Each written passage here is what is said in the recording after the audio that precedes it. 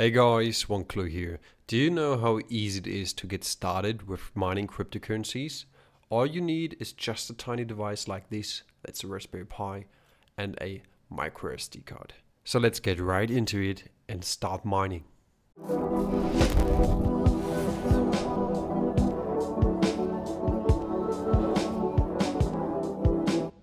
As you have seen in the beginning of the video, all we need to start mining is such a tiny device like this Raspberry Pi. In this example, this is the Raspberry Pi 4 B model, and I have I guess a 32 or 64 gigabyte micro SD card. And what you also need is something to plug in this micro SD card. This is a SD card reader. I can simply plug this in and put this into my computer. So let's quickly do this. I plug this into my computer and let me change the camera. What we need then is a software to flash the SD card. Currently I'm on my website, and on there you can find a tutorial on how to set this up. If you don't want to watch this video, just check out the link in the video description. There's a link to my website. So what I have downloaded is the Raspberry Pi Imager. This is a software that is flashing your SD card, and then you can run a mining software on your device. All you need to do is to download this piece of software. I will also put a link in the video description that you can download this software. So what we're going to choose is an image, and we need a operating system for this device. So what I'm doing here is I click on Raspberry Pi OS, and what I want to choose is the Raspberry Pi OS Lite 64 bits. So this is a firmware for this device without a desktop environment. So it is not displaying anything. If you plug in a monitor, it will not display anything. So keep this in mind. What we need to do in order to access our device is to connect to it via SSH, via a shell. But I will show you all the steps that are needed. So I click on Raspberry Pi OS Lite 64 bits. I choose the micro SD card. As I said, I have a micro SD card plugged in. And now what we're going to do here is we click on this small symbol here, and we want to create a couple of additional settings so that we can log into our Raspberry Pi. I call this one Pi Miner. I activate SSH, and I give this one a login credential. Let's say Pi Miner password 123456, and that's it. I can save this. I click on write. I accept it, and now it will take a couple of seconds. I will pause the video and I will be back as soon as this is done. Okay, I'm back. As you can see, the device has been written and the micro SD card has been flashed. So what we can do now is we can go out of this program, and we can take our micro SD card and put it into the Raspberry Pi. All we need to do now is to power this Raspberry Pi and connect it to your local network. I'm using a Ethernet cable to do this, but as I have been showed you in the settings tab before you flash the micro SD card, you can also enable Wi-Fi if you want to choose Wi-Fi instead of a cable. But I will quickly connect this and we'll be right back. So there we go. I powered this device up and I connected it to my local network. What you need to do now is to go into your router or into your DHCP server and check out what kind of IP address you got. I already did this, so we can open a command prompt and connect via SSH to this device. So I will quickly do this.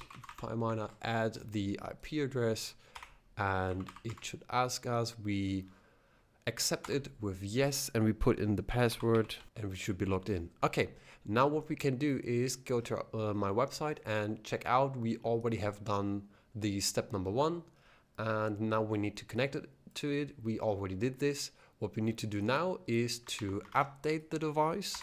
So we simply put in sudo apt update, and after this we can do a sudo apt upgrade to get the latest firmware and all the latest upgrades that we need on this device. This should only take a couple of seconds, as the device is brand new and is quickly connected to the internet, so this should be an easy step for it. So what we need to do now is we need to install all the required dependencies for the mining software that we are going to use. In this example, I will try to mine Monero with this Raspberry Pi due to the fact that it's really simple to set up. It's a privacy coin. I don't want to go too deep into detail about this cryptocurrency, but I want to show you how easy it is to mine something. So we install all the dependencies and we accept with Y, and there we go. Okay, now what we can do is we clone the Git repository from ActionRig. ActionRig is a software that is enabling us to mine something with our CPU. And the Raspberry Pi has a CPU, so we are using this to mine a cryptocurrency such like Monero. So let's go into the folder of ActionRig, and in here we need to do a thing. We need to create a new folder. We call this folder build, and then we can cd into build. And in here what we need to do is just two small commands, cmake ... and this will take a couple of seconds, but after it's done we can do the next command. And now this command will take a couple of seconds, maybe a minute or two. This is now building the ActionRig software, and therefore we need to wait until it's done. I will skip this quickly for you guys. So we are back, and as you can see, the build has been done. We can take a look into the directory and everything is there. Now there's only one last step that we need to do, and that's running ActionRig. So what we need here is we need a valid Monero address and we need a mining pool. So all you need is download your favorite wallet to get your Monero address. You might be using Zalcore, or you can also use the Monero GUI and the official Monero wallet. And when it comes to the pools, we can take a look on mining pool stats. And there you have plenty of different pool operators with different pool fees and different payout mechanisms like PPLNS, Solo, or PPS, or even Prop. And just choose one that you like. What I always like to do is to take a look on what's the minimal payout, and P2Pool therefore has one of the lowest minimum payouts, and therefore I would suggest to mine to P2Pool, but it is quite difficult to set this up if you are not familiar with what you're doing, due to the fact that it is not simply just put in the pool address and then you're good to go. P2Pool is something decentralized, but I will cover this in another video. For today's example, what I will do is I will use my own pool I am currently working on, and therefore let's see if this is working.